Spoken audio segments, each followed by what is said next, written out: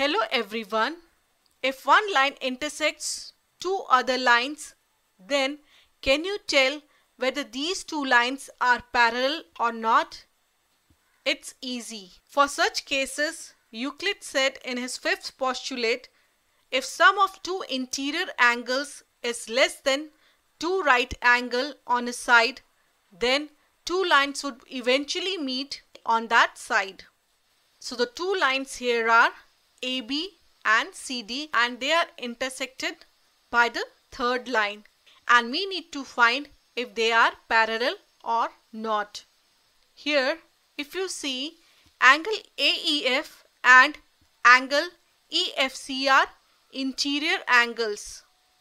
On the left side of the intersecting line, angle AEF plus angle EFC is less than 180 degree.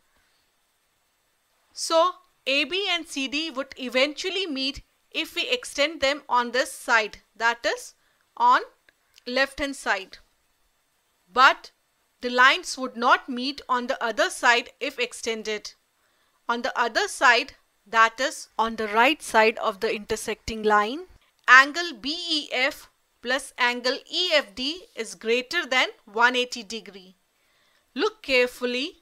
AB and CD would move further if we extend them on the right hand side.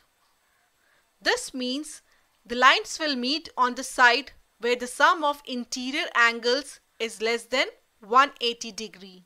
And that's why Euclid said if a straight line falling on two straight lines makes interior angles on the same side of it, which taken together is less than two right angles, then the two straight lines, if produced indefinitely, meet on that side.